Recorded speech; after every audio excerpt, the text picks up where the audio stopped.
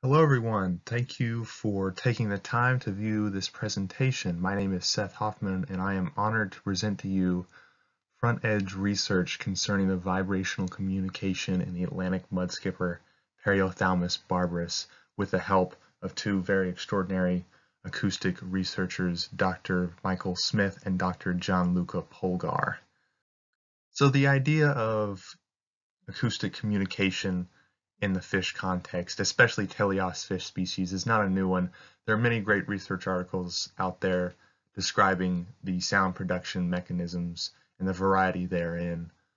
A really good example of one of these organisms that produces a variety of sounds with different mechanisms would be the catfish.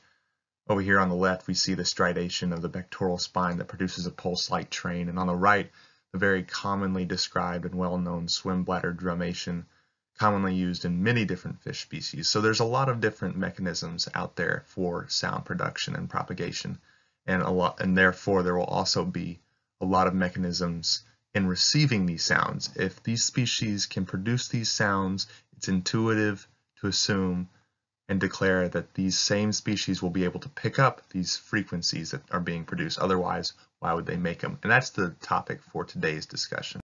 A good example of that abstract would be the family of fish known as Gobiidae, a very commonly and diverse group of fishes.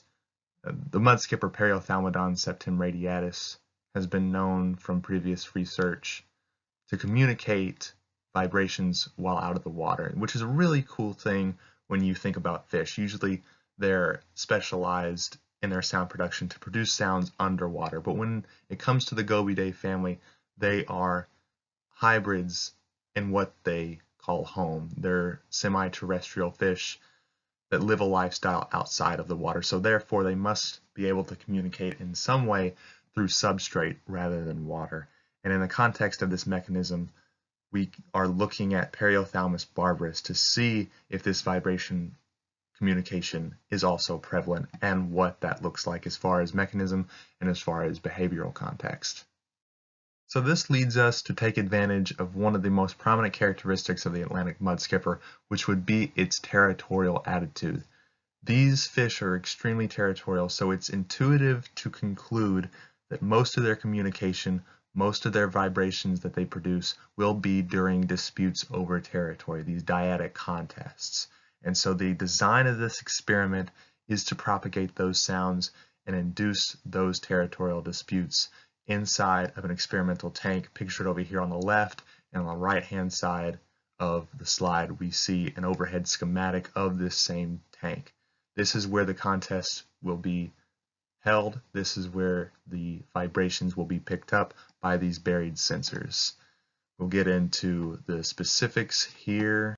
So before each contest was held, total length, standard length, mass, and sex of the fish were recorded for behavioral context in order to predict who would win and what kind of behaviors would be exhibited. And so to start out the contest, a resident was acclimated and introduced into a tank for at least 3 days in which they would set up their territory. Once this was accomplished, then another fish, the intruder, would be introduced into the contest area closed off by a gate. The resident would then take interest in the intruder and want to induce a contest, a territorial dispute. The gate was lifted to the contest area. The intruder is allowed to enter and to interact with the intruder. During these contests, a lot of communication, a lot of vibration is being produced to the substrate, which is being recorded by those buried sensors showed on the previous slide. Each fish was given an opportunity to act as an intruder and a resident, and both sexes were used. We had 7 males and we had 5 females, and their size varied from 59 centimeters to 13 centimeters in total length. So we had a lot of different combinations for these observations. And subsequent to the videos and dyadic contests being held came the bioacoustic analysis of the vibrations that we ended up collecting from these contests. They were organized into call type, frequency, and behavioral context through a system of software called Audacity. Peak frequency and duration were recorded, and each call, each vibration was categorized in one of 3 groups, which were grunts, pulse trains, and tones. So leading into the results, we wanted to first look at contest outcome and how size plays a factor and how role plays a factor into the outcome. So considerably intruders are at a disadvantage, it's not their territory, and considerably small opponents in a contest are at a disadvantage as far as physicality. So we're looking at the balance between those two. And we found that intruders only won and made vibrations and calls when they were at equal or larger size relative to the resident. So if you had a resident and it was larger than the intruder, it did not lose. If you had an intruder, it was possible for that intruder to win, but it always had to be at a larger size than the resident.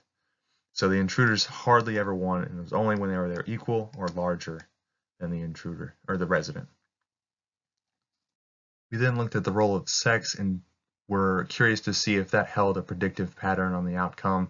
We found that winners of all combinations were made male, female, resident, intruder, and that there was really no significant difference as far as sex was concerned. However, we did find that female intruders never won against female residents. We're not sure if that has very much significance considering the low sample size we had of actual female-female interaction. So that could just be by chance. Going into the sound results, we've had a number of vibrations produced. Total calls were 172, which were divided into pulses, grunts, and tones as previously stated, in which we had 24 pulses, 134 grunts as the majority of the vibrations being produced, and 14 tones. Residents almost always made these sounds because they were almost always the winner. We found that winners were very much more vocal than the intruders. Intruders made sounds a fraction of the time at 20 of the 172. There was no statistical difference in frequency between the different call types. It's important to understand a lot of these frequencies are happening at the same level. It's really just the sound signatures as far as duration, modulation, and oscillation that differs between grunts, pulses, and tones. We also found that intruders produced calls with a higher mean peak frequency than residents. It was quite significant. We're not sure yet why this is. We have a lot of different theories based on the role of size and the role as an intruder as to why the frequency would be higher in the intruders, which are very interesting. We also found a fairly intuitive relationship between peak frequency and total length/size of the fish. As the size of the fish increases, frequency of the vibrations go down. That's fairly intuitive. We would think that as fish size increases, the sounds they produce would be deeper.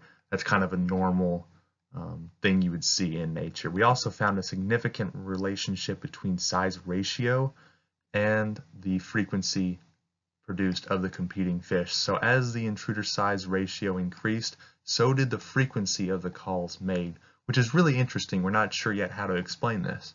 Pulse trains are a very interesting sound also. We wanted to look at their duration. They were significantly longer than grunts and tones. Grunts and tones were fractions of a second, and pulse trains usually span the course of 3 to 4, sometimes even 6 to 7 seconds.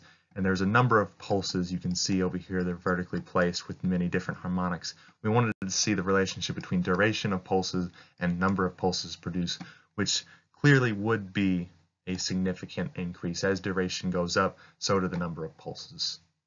So here are our conclusions. We found that frequency and size had an inverse relationship. As your size increased, your frequency of the vibrations produced decreased. That's fairly intuitive. However, it's unclear why the frequency-size ratio relationship, as shown on the previous slide, has an opposite of the relationship of what we would expect. We're still working on that, and it continues to be a very interesting subject for debate. Dyadic contests usually favor the territorial resident, especially if it is larger. Resident fishes also reliably produced more calls. Influences of sex pairing, however, seem to have no indication on contest outcome or sound production. So a lot of really good stuff happening here. For our future directions, I think we can do really well if we start looking at sound mechanisms and generating these sounds, if we start to look at maybe courtship instead of territorial disputes, and the possibility of continuing to look at different sexes. All this stuff, I'm excited to see what happens in the future. This is a very interesting animal. And I want to thank everyone who helped out, and especially thank everyone for their interest in this presentation.